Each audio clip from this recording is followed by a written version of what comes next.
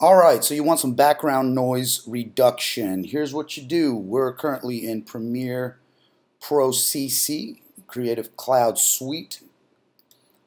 Right click, hit Edit Clip in Audition, and it automatically imports it into Audition.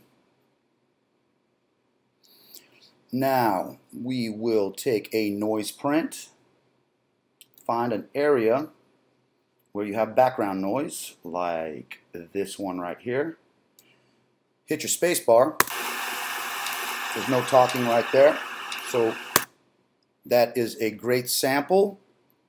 Hit Command Shift P, and that'll bring this up. Take a noise print right there. I've already have it adjusted the way I want it. You can mess with this as it plays.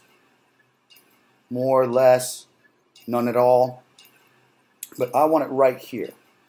Once you take your noise print,